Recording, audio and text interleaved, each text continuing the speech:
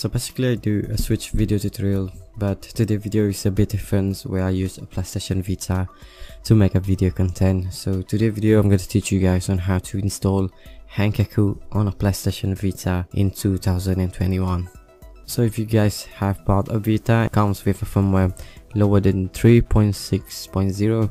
So the first thing that you need to do is you need to update your PlayStation Vita to latest firmware, which is 3.73. So as you guys can see that my system software is 3.57. I never update my PlayStation Vita, so right now what I want to do is I want you guys to update your PlayStation Vita first before you guys can install the Henkaku.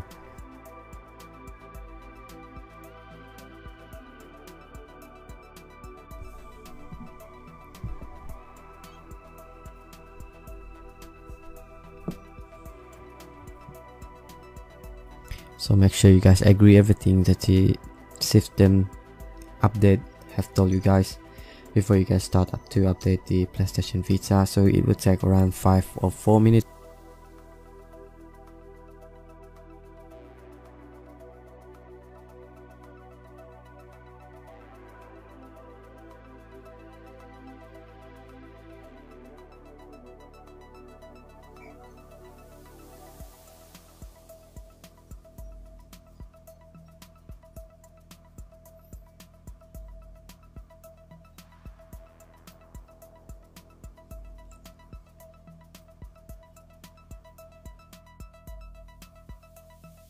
So if you guys have successfully updated your PlayStation Vita, so now when you guys go to the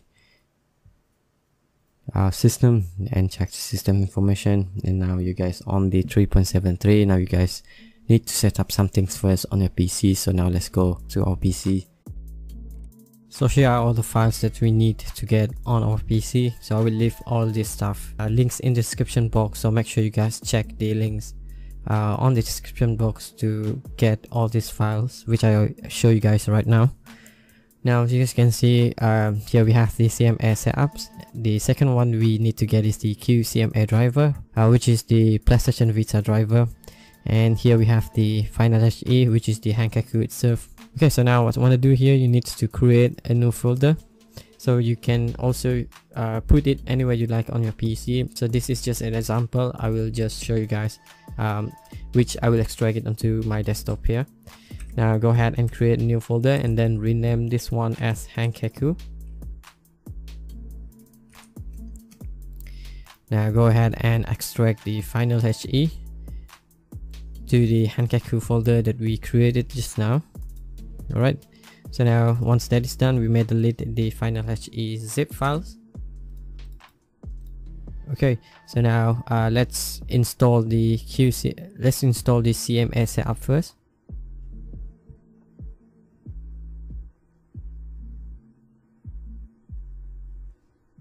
Now go ahead and hit next, and now it starts to install the content manager assistance for PlayStation Vita.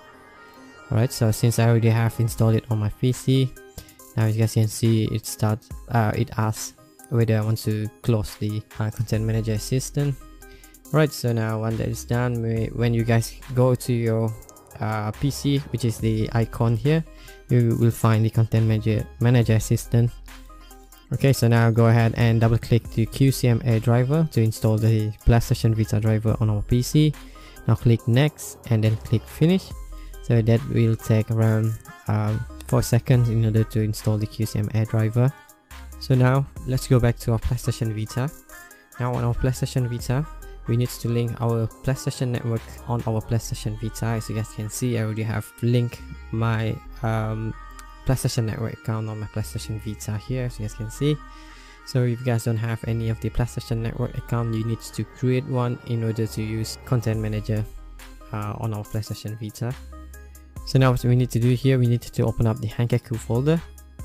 Now you guys can see there's the Final HE .exe. Now go ahead and execute the Final HE.exe.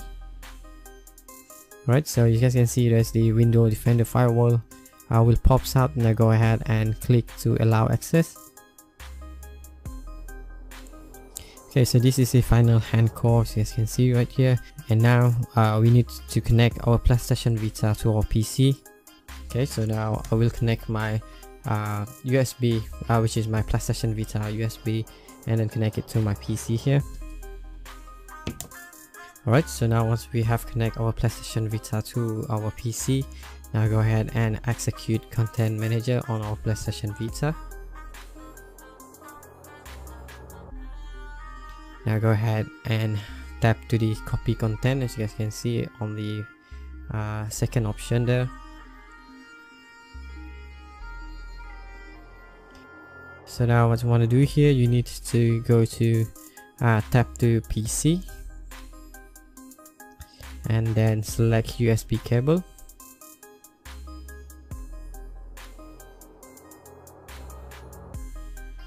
Alright, so if it fails, you need to adjust your switch cable in order to connect to let our PC detect the PlayStation Vita itself. So now as you guys can see, now I can connect my PlayStation Vita to my PC, and on the final hash encore, you guys can see it there that connected to the PlayStation Vita.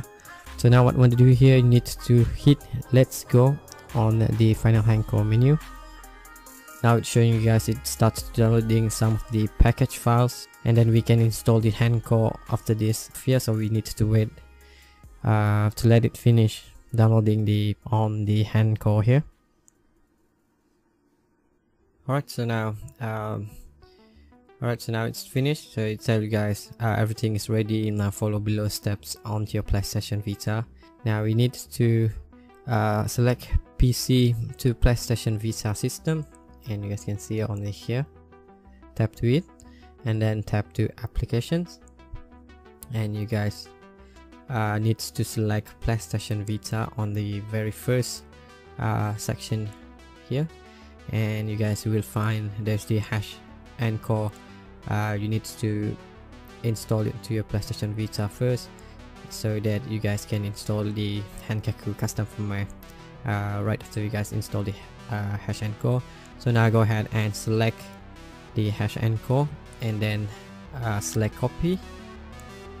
So now it starts to install the hash encore 2 on our PlayStation Vita. So this may really take long time to let it finish installing onto our PlayStation Vita.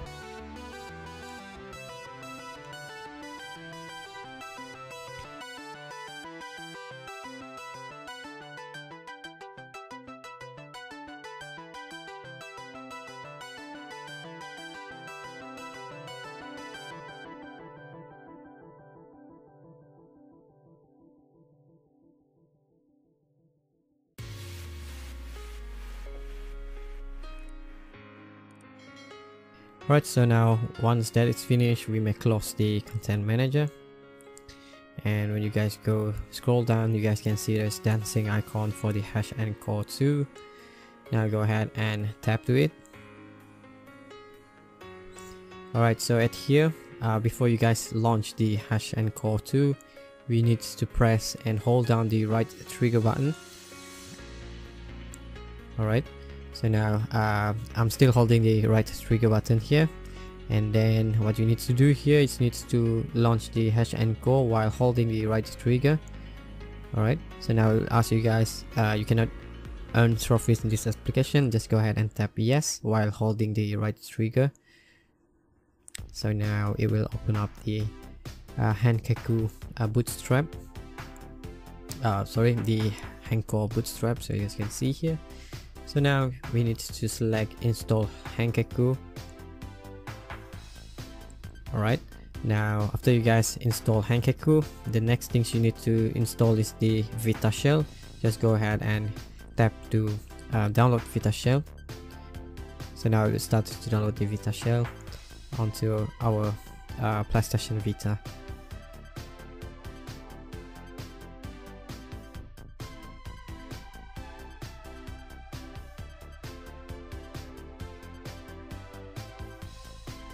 Right, so once that is finished, go ahead and hit exit. So now it will go back to the home screen, and there you guys can will have the Vita shell. So this Vita shell is where you guys can install of the package and some of the VPK file as well. Alright, so before you guys can install it, you guys need to tap to the settings and then go to the Henkaku settings, and you guys need to enable unsafe homebrew in order to install of the VPK files. So now you guys can start to install some of the games that you like, and you guys also can install some of the emulator or any of the homebrew that you can use to install it with the Vita shells. Alright, so that's all for this video. If you guys think that this video is useful and helpful, please do leave a like, and don't forget to subscribe to my YouTube channel for more PlayStation Vita tutorial video. So I'll see you guys on the next one.